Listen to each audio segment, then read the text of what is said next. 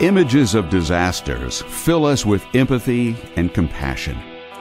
Whether we have a personal connection to the tragedy or not, we feel grief and sorrow for those involved.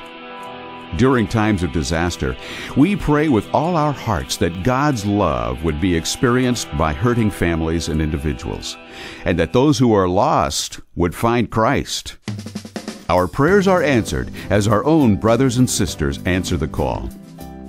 Since 1967, Southern Baptists have responded to disasters around the globe. California Southern Baptist Convention Disaster Relief began in response to the Kalinga earthquake in 1983. Since then, CSBC disaster relief teams have responded to more than 80 catastrophic incidents. These include natural disasters such as hurricanes, earthquakes, floods, fires, mudslides, and tsunamis, as well as ice and windstorms.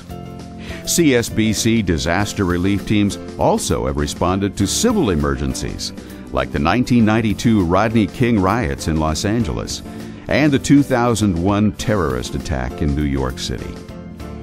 Through partnerships with the American Red Cross, the Salvation Army, the Federal Emergency Management Agency, FEMA, and others, California Southern Baptists serve disaster victims and minister to their needs through a variety of services that include, but are not limited to, mass feeding, mud out of homes, fire cleanup, debris removal, chainsaw work, chaplaincy, communications, water purification, shower trailers, and emergency repairs.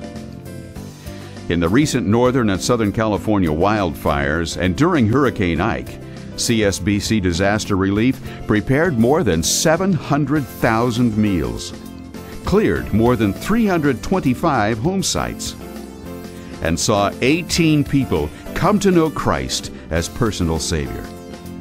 The purpose of disaster relief ministries is to provide help to victims so it's possible for them to look to the future with hope. Disaster relief volunteers are motivated by the second chapter of James, in which we're admonished to prove our faith through our actions.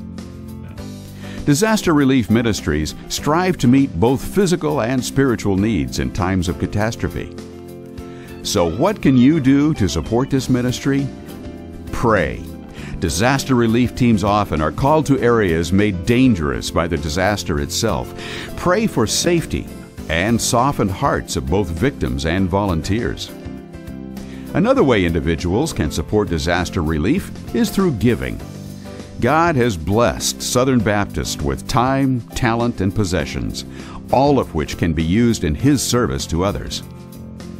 Churches can also support disaster relief ministries by adopting a disaster relief unit to see that the unit's financial obligations are taken care of during the year. If a church is unable to adopt a unit on its own, a group of churches may partner in the cost of adoption. Regardless of the form it takes, congregations are encouraged to include CSBC disaster relief ministries as part of their regular giving. Disaster relief is always looking for volunteers. If you feel called to this ministry, various training opportunities are available throughout the year. The ministry changes and blesses the lives of both disaster victims and volunteers. Disaster relief is one of the many opportunities for God to use you in His kingdom's work. Disaster relief is an investment in your life and in the lives of others. Won't you become involved today to make a difference in the world by demonstrating His love with action?